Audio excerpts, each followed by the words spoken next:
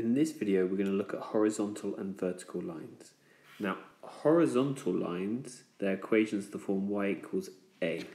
And we've got two horizontal lines in this question here.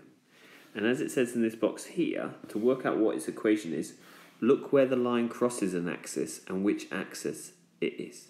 So the green line here crosses at 4 and it crosses the y-axis at 4. So that's the line y equals 4. The purple line crosses the y-axis at -1, so that's the line y equals -1. Now, vertical lines are of the form x equals b. So we've got two vertical lines here. So this one, the green one, crosses the x-axis at -3. So that equation is x equals -3. And the blue line crosses at the x-axis at 2, so it's x equals 2. Now let's look to do the reverse. Let's draw a line from its equation. So the first equation we have is y equals 1.